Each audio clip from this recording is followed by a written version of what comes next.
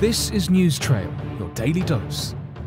Welcome to News Trail this Tuesday, April 12, 2022. I am Adetola Kayode. Diverse reactions have been trailing Vice President Osibajo'S declaration to contest for presidency come 2023, laying to rest speculations about his ambition. Osibajo had on social media via a pre-recorded video highlighted his experience and antecedents in various positions, including being vice president for 7 years and all that qualifies him for the #1 job. Expectedly, a number of kudos and knocks have trailed this newest addition to the trail of presidential aspirants, while some codedly see it as some form of betrayal to his political godfather, Asiwaju Bola Ahmed Tinubu. Some see him as part of the current administration, which has allegedly not done so much good for the country. Others say the few times he had been allowed to be president in acting capacity, there were plausible and effective places, and there's not much he could do as vice president, but he is not lagging in all of the qualities needed for a Nigerian president.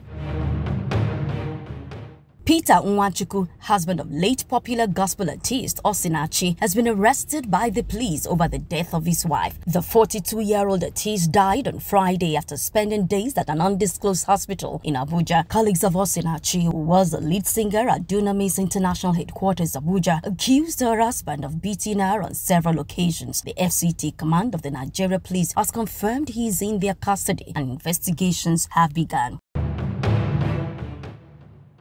Western nations have warned that the use of chemical weapons would mark a dangerous escalation of the conflict in Ukraine and have pledged to take firm action if Russia carries out such attacks. The US and Britain say they are looking into reports that chemical weapons have been used by Russian forces attacking the Ukrainian port of Mariupol. Ukraine's Azov regiment say that 3 soldiers were injured by poisonous substance in an attack on Monday. The Pentagon called the potential use of weapons deeply concerning. Ukraine's Deputy Defense Minister Hannah Malia says the government is investigating the allegations, adding that early assumptions suggested phosphorus ammunition had been used.